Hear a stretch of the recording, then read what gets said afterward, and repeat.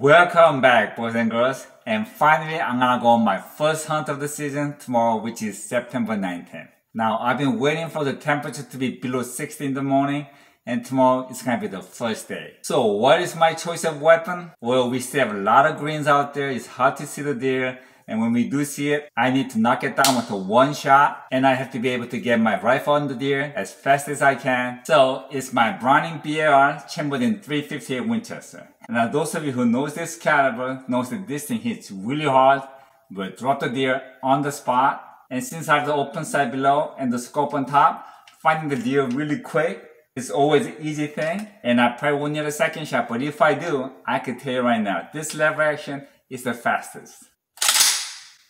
But honestly, I don't expect a lot because we still have cones out there and it's still warm and deers are not moving like they should. Okay, tomorrow morning, I'm gonna be ready to hunt up on my tree stand by 6:30 and we'll see what happens. Okay, I'm going a little late today because I really didn't get a chance to clear the path before the hunt, and I usually do it every year. But this year, it's been nasty hot and I've been quite busy, so I didn't get a chance to. So I'm going in a little late with my machete and my rifle and my backpack. And I'm gonna clear the path as I go in. I just hope there's not a big tree or something like that blocking my way. We'll see.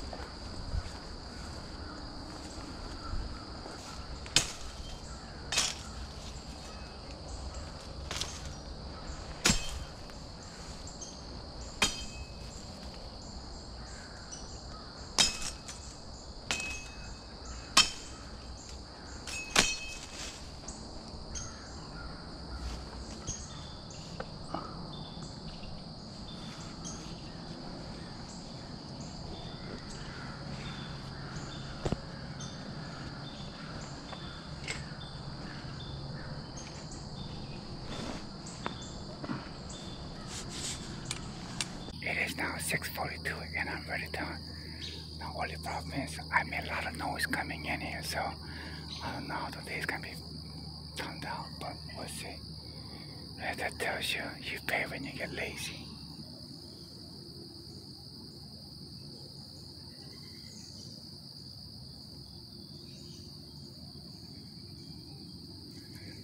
As you can see, it is thick out here, so I don't have a lot of visibility. At best, I have about 60 yards, and it's mostly under 40 yards. Let's see.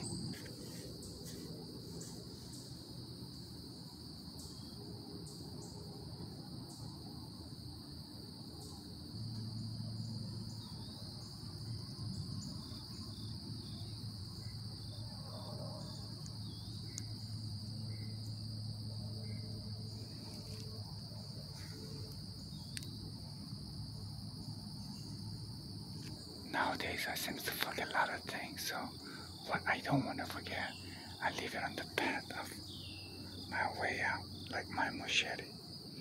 That way, there's no way I'm gonna miss it.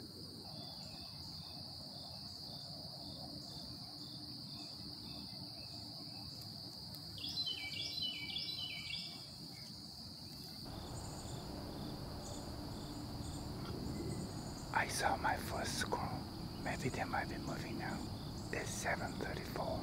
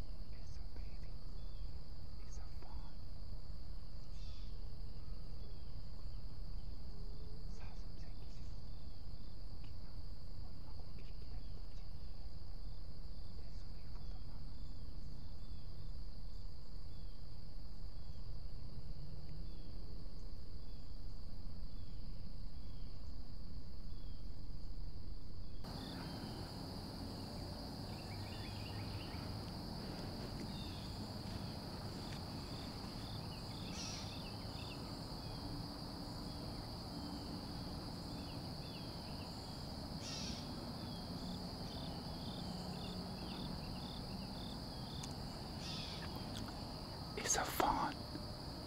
It is now 7:40.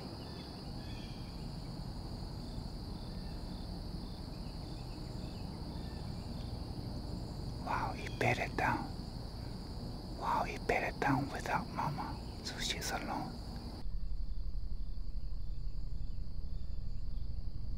It is now 8:17. She's been sleeping there for close to an hour. I'm hoping that little fawn will get up and leave before it's time for me to go. I'm gonna be hunting till 9 o'clock. And as you know, if you spook them, they may stomp the ground and leave the scent that sends the signal of danger. And that's gonna keep the other deers away for a little while.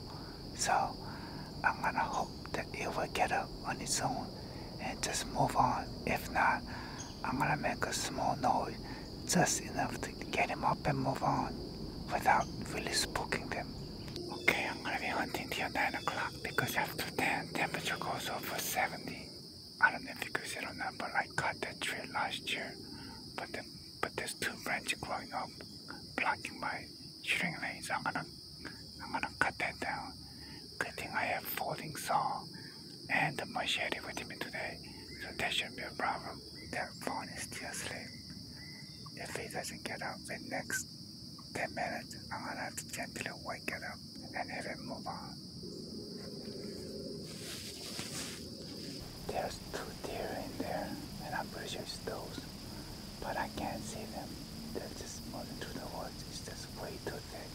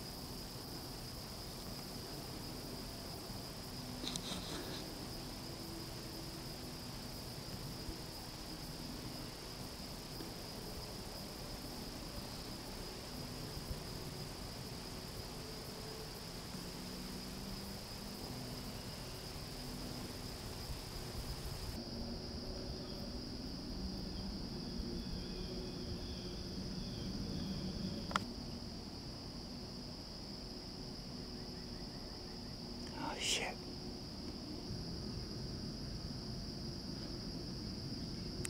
It's a spike bug. We can't shoot it anyway. It's an antlerless season.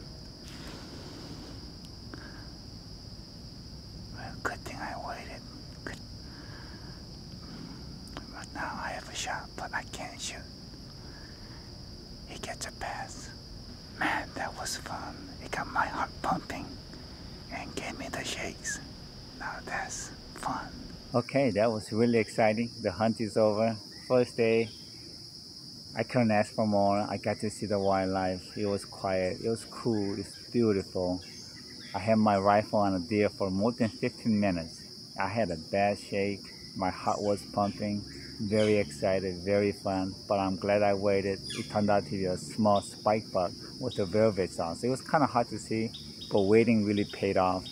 Because right now it's early antlerless oldie season. You don't want to shoot anything with the bones on its head.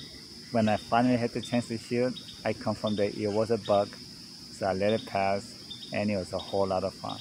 And that little fawn sleeping is still sleeping even with me talking. And as you know, I'm a meat hunter. When I see a doe and medium-sized deer, I really can't say no, except when I see a fawn with the spots on them. Now, they need their mama more than I do. So if you're a meat hunter, and if you see mamas with the little babies with the spots, now ones without the spots, they're mature enough, but with the spots, you want to let them pass so that they'll have a better chance to survive, and maybe in the future, come back as a 10-point buck. You never know. I'm gonna set a few cameras and cut the little branch off, and I'll be done for today.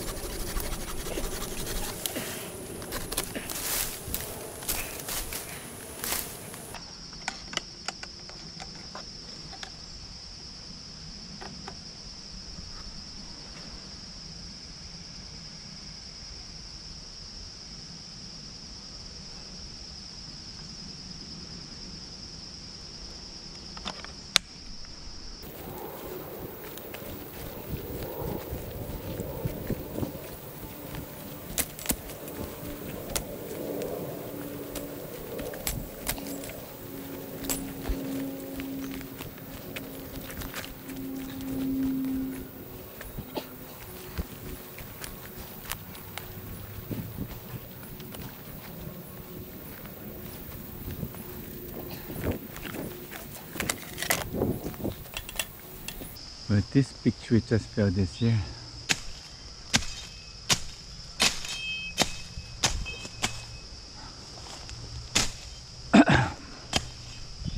Okay. You want to remove all the brushes in the front so that it won't trigger the camera.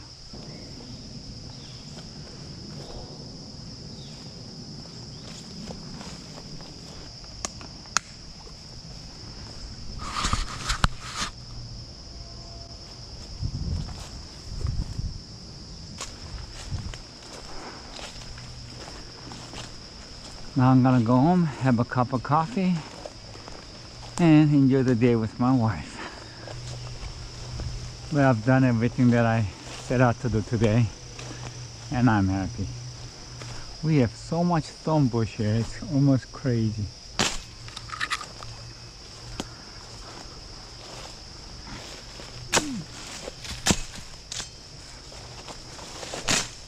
When you're using a machete or chainsaw, or just about anything that's sharp, you want to be very, very careful. In the hospital, you see a lot of people come in for cutting themselves with anything that they work with. When you use a machete, you don't need to make a big swing or a very strong swing. Just enough to cut what you wanted to cut, but not enough to swing, miss, and cut yourself.